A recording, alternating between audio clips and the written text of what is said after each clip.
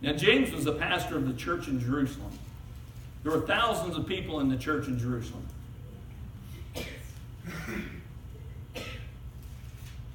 And this is a question he asked. Is there any sick among you? That's kind of an odd question for a church with thousands of people. I mean, because you can have a church of 5 people, and there's sick people. Okay? Now, the reason he says, is there any sick among you? Because these are faith people. They were teaching faith. The Bible is the word of faith which we preach. Amen. So, is there any sick among you? If there is, let him call for the elders of the church, and let them pray over him, anointing him with oil in the name of the Lord, and the prayer of faith. Say the prayer of faith. Prayer of faith. Shall save. The word save, sozo, means deliver the sick, and the Lord shall raise him up. And if he have committed sins, they shall be forgiven him.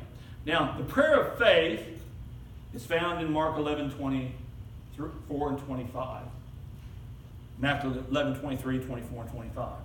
And so in the prayer of faith, it's believing you have. Mark 11:23 says, whosoever shall say unto this mountain, be thou removed, and be thou cast into the sea. Jesus said this. And shall not doubt in his heart, but shall believe what he says. Now, in the King James it says, shall come to pass, but in the Greek it says happens, present tense, when he says it.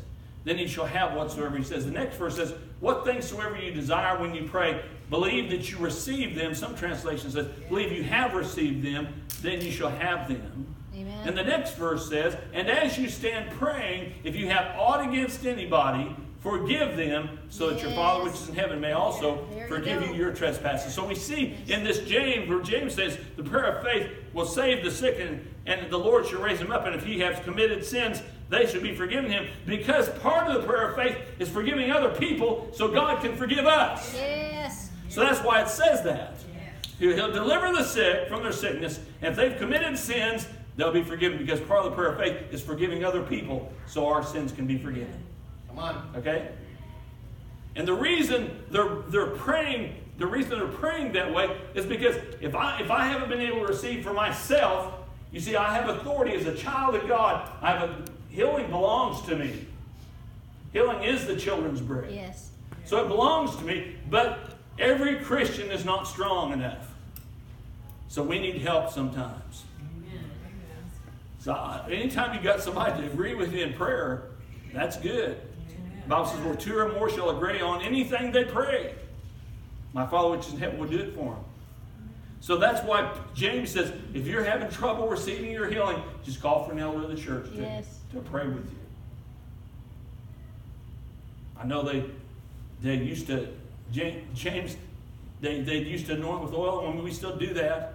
But there's no power in oil to deliver you. There's power in faith to deliver you. That's right. The prayer of faith shall deliver the sick. The Lord shall raise them up. The prayer of faith shall deliver the sick. The prayer of faith shall deliver the sick. We need to be walking in love, because without walking in love, our faith won't work.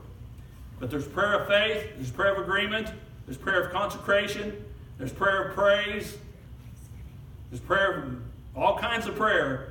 It's all putting God first. Amen. That's my message. Thank you, Lord. Thank you.